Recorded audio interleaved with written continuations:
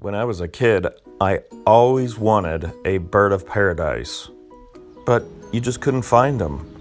So today at Home Depot, I actually found a bird of paradise. So of course, I bought it. Half off, $4. Now, here we are trying to cut it out of the shell, and let me tell you, these roots are impacted aggressively in here. You can see how hard it is to pull it off. So this plant is definitely ready to get out of this pot and into its new home. Finally, the pot came off.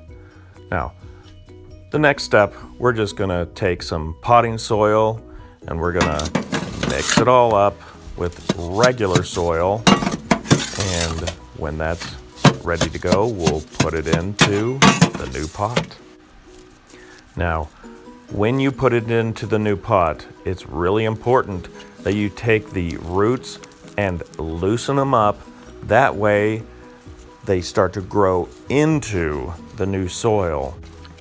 So, we'll put the new soil around the pot, and there is its new home. Or at least for the summer, this will definitely be going inside for the winter. Well, I hope you enjoyed this video, and if you did, please give it a thumbs up. Thank you.